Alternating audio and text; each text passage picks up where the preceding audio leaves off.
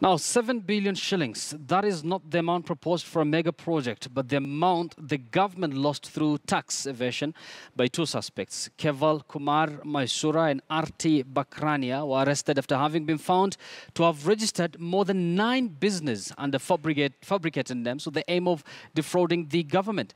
The false names allowed the two to make fictitious invoicing in excess of 15 billion shillings.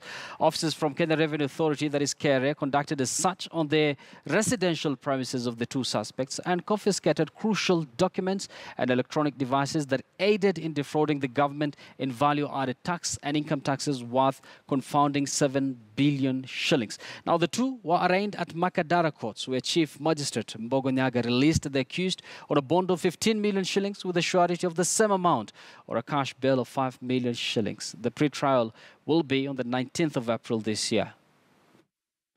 In granting bond, the court has condensed itself to several issues.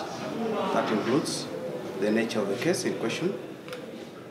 That is number one. Number two, if the accused person is a flight risk.